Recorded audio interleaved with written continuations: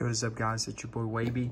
In today's video, I'm going to be showing you guys how to connect a PS4 controller to your PS5 Pro with a wired LAN cable. So most, ones like using this older charger, it's going to be USB-A, so you can't put it in the front.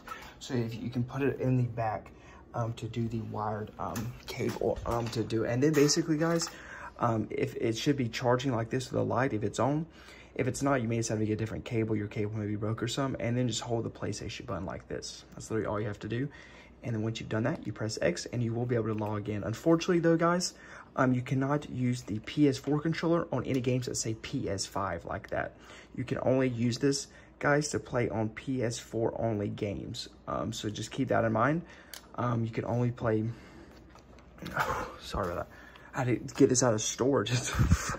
But you can only play this on games that say PS4 like this. I can play it on, or other games like that, but I cannot play it on PS5 games. But yeah, that's kind of how you connect your PS4 controller to your PS5 Pro console. It's that easy. Hope you guys enjoyed this video, and I'm out. Peace.